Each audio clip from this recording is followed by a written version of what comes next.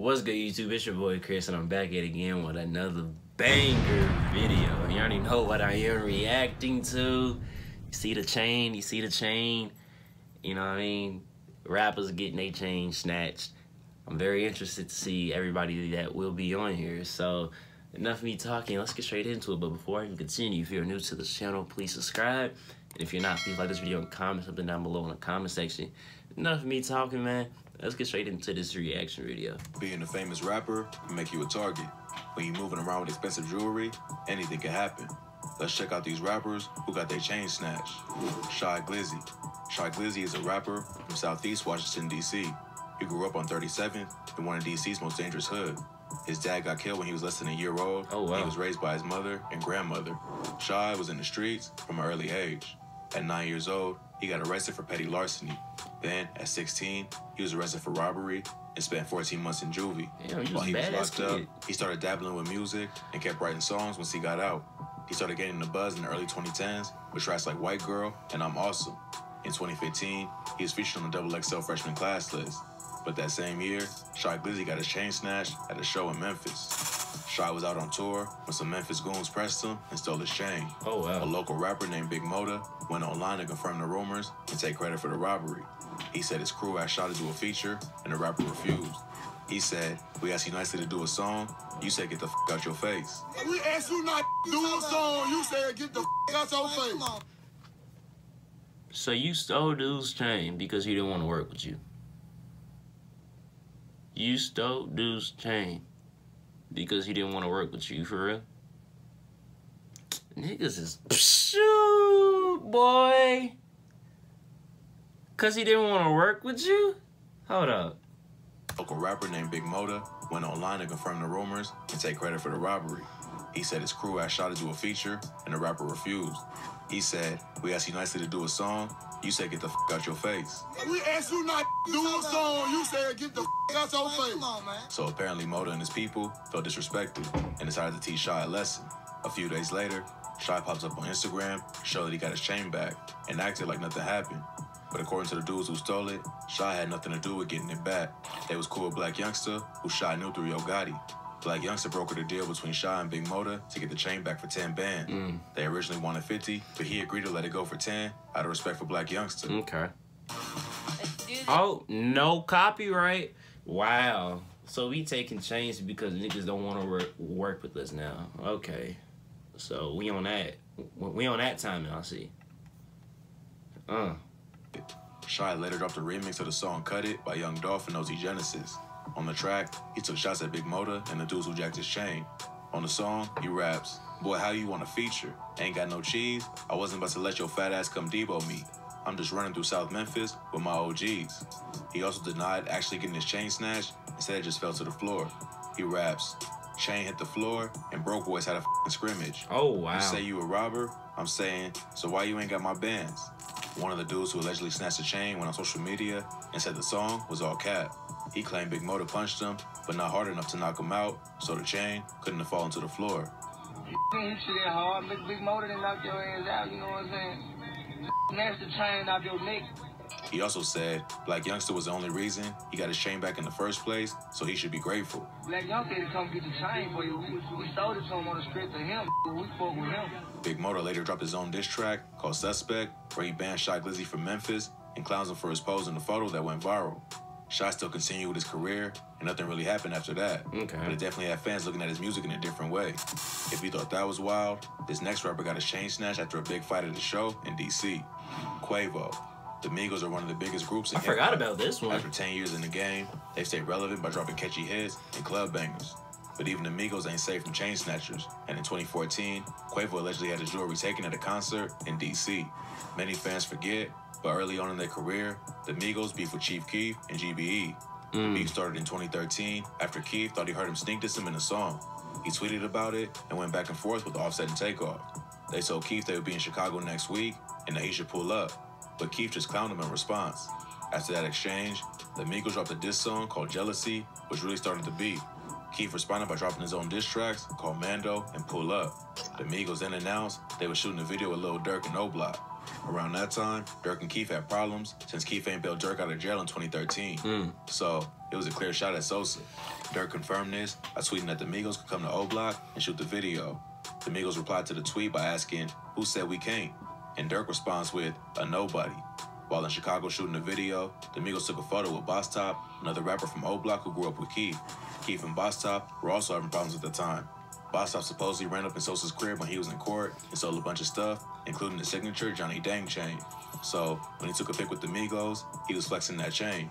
Not long after that, there was a fight between the Migos and GBE Capo at a restaurant in Chicago. The Migos posted a video after the fight where they were screaming at Capo in the restaurant and said they caught him slipping. Capo clapped back on social media, calling the Migos soft because they had a crew of 20 dudes with them and he was by himself. At that point, Fredo Santana, who was close friends with Capo, stepped in and shut it down. He told the Migos to stop playing with Capo or he'd have their whole camp killed. He also made it clear that anyone still rocking with the Migos would be seen as a knot. About a week later, the Migos was performing in DC when a huge fight broke out. It was allegedly started by GBE affiliates, and somehow, one of them got away with Quavo's chain. Chief Keef went on social media after to show off the chain and confirmed they was the ones behind it. But instead of retaliating, the Migos played it smart and squashed the beef. Later that year, they all posted a photo together to show that they was now cool. According to rumors, OGs like Gucci Mane and P from QC stepped in to help settle the beef. They wanted to make sure the situation wouldn't turn violent. It turned out to be a good move. Getting a chain snatch can be enough to destroy a rapper's career, especially if they come from the streets. But after they settled the beef, fans moved on and forgot about it pretty quickly. But I forgot about it. I paused it because I want to say I'm glad that we're having other people like step in, like other people that's higher or something like that. You know, I'm glad we're having other people come in, you know, step in, you know, squashing all the beef, and you know, while being grown adults, and we're like, hey, let's work together, and that's what they did. I'm glad. But I'm sorry, I'm still stuck on the first one though, cause I'm like, that's crazy. Because he didn't want to work with you though. Wow. you thought that was crazy? This next rapper got his chain snatched at a show in Greensboro, and not long after, the alleged thief ended up dead. Oh, Jay snap. the Youngin. Jay the Youngin is a rapper from Bogalusa, Louisiana. I know him. Best known for tracks like 23 Island, Elimination, and Ops. He started dropping music in 2016 with the mixtapes Young Animal and Rough Way, which gained him a buzz in the city. His song Interstate quickly racked up over 4 million views on YouTube in under a month, which started to attract attention as well. In 2018, he dropped the track Elimination off his 23 project. The video racked up millions of views and became his first major breakout hit. Since then, the rapper's established himself as one of the most promising up-and-coming artists from the South. But his come-up ain't been perfect, and he's had plenty of beefs and problems with the law since blowing up. He even got his chain snatched once at a performance back in 2019. The rapper was doing a show in Greensboro, North Carolina, when there was some kind of altercation. A video of the fight leaked to the internet and showed the rapper about to exit the stage before being pulled back toward the crowd. It's hard to tell exactly what happened from the video. Oh, Snake yanked the hell out of him. But after the concert, rumors went around that Jay got his ATK chain snapped. Oh, Snow, whoa. They yanked the hell. They forced that. The stage before being pulled back toward the crowd. It's hard to tell exactly what happened from the video because it ain't the best angle. But after the concert, rumors went around that Jay got his ATK chain snatched. Jay's cool with Young and Ace, the rapper from Jacksonville who started ATK. The two have collabed together several times and even have a project together called Can't Speak on It. So he gave Jay the Youngin an ATK chain to show he was part of the crew. After the robbery, a bunch of Greensboro dudes hopped on social media bragging about how they stole Jay's chain. Jay responded on his IG story telling them, "Y'all so goofy. Stop capping for the net. You thieves. Ain't take shit but the wrong choice." Young and Ace got on social media and told them they had 1 hour to return the chain back to Jay the Youngin. Not long after that, Jay went back on social media to show everyone that the chain had been returned. The next day, rumors started to go around that the dude who took Jay's chain was murdered. A 21-year-old man named Aaron Thomas was shot and killed in his home in Greensboro. After Thomas got killed, Jay and other rappers from ATK went on social media to mock his death, making it seem like they was responsible. But a dude who was close to Aaron Thomas, named Lil Murden, did an interview where he said they was all capping for the internet. He said Aaron's murder had nothing to do with him, and that Jay and Ace paid him 25 racks to get the chain back. He said he wasn't even gonna speak about it. 25 racks. 25 racks. See, for this video, I just want to know, like, for everything, what's the truth to everything? because, you know, you have a lot of people saying this, a lot of people saying that. I just want to know the full-blown truth. But paid him that much money, if that is true, damn. And that Jay and Ace paid him 25 racks to get the chain back. He said he wasn't even gonna speak about it, but the dudes from ATK was doing too much by making it seem like they caught a body. He even went as far as FaceTiming the dude who snatched the chain while on camera. He confirmed it was all capping and that ATK never slid on anybody over that situation.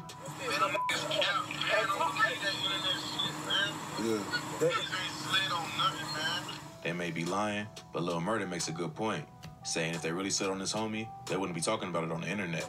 So it seems like Jay got caught slipping and tried to save face by pretending he killed the dude who robbed him. But it's not just the up-and-coming rappers who had to deal with the chain snatchers. This hip-hop legend had his jewelry snatched on stage during a performance in Africa back in 2008. 50 Cent.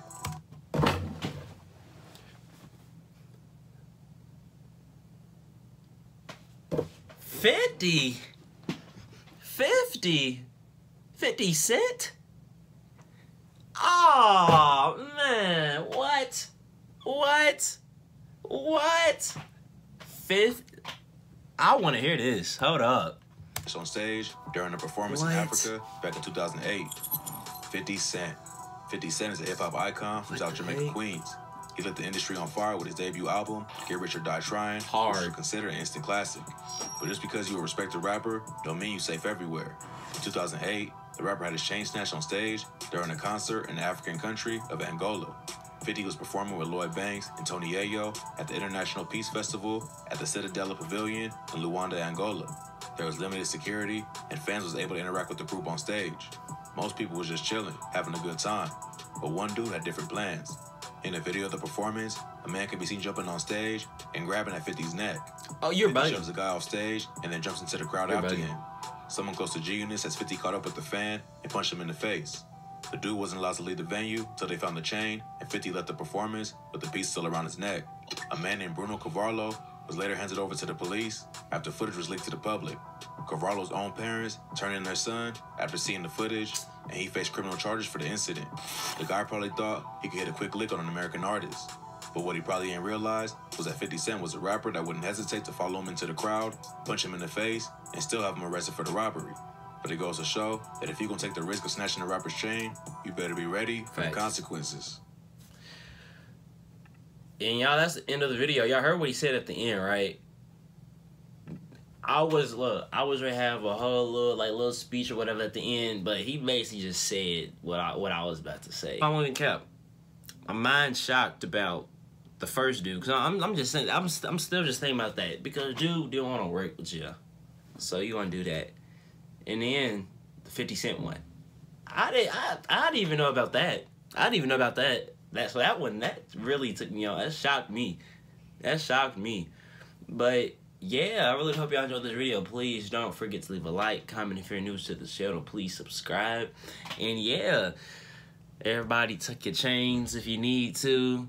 Have your gang around you, you know what I mean? Just don't get your chain snatched, you know what I mean? To anybody out there, don't get your chain snatched. I thank y'all for all of the support.